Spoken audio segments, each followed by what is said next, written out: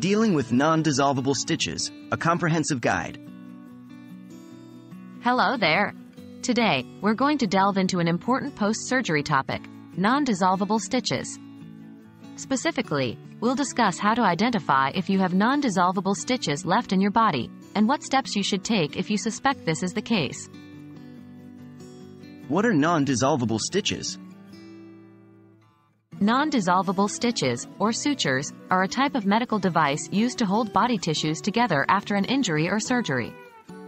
Unlike dissolvable stitches, which disappear on their own after a period of time, non-dissolvable stitches are designed to be removed by a healthcare professional after a wound has healed. How can I identify non-dissolvable stitches?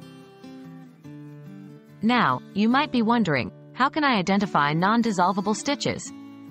Here are a few signs to look out for. 1. Visibility.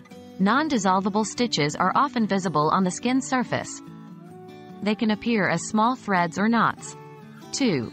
Persistence. If it's been several weeks since your surgery or injury and the stitches are still present, they might be non-dissolvable. 3. Irritation or discomfort. Over time, your body might react to non-dissolvable stitches left in place, leading to redness, swelling, or discomfort. What should I do if I suspect non-dissolvable stitches are left in my body? If you suspect that non-dissolvable stitches have been left in your body, here's what you should do. 1. Don't panic. Remember, non-dissolvable stitches are designed to stay in place until the wound is fully healed. 2. Contact a healthcare professional. If you're past the expected healing time and the stitches are still present, reach out to your doctor or nurse. They can confirm whether the stitches are non-dissolvable and need to be removed. 3. Don't try to remove them yourself.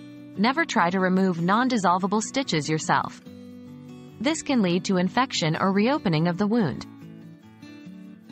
And that wraps up our discussion on non-dissolvable stitches.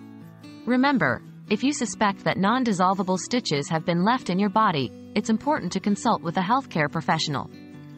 They can provide you with the proper advice and, if necessary, safely remove the stitches for you. I hope this video has been informative. Stay healthy and take care of yourselves.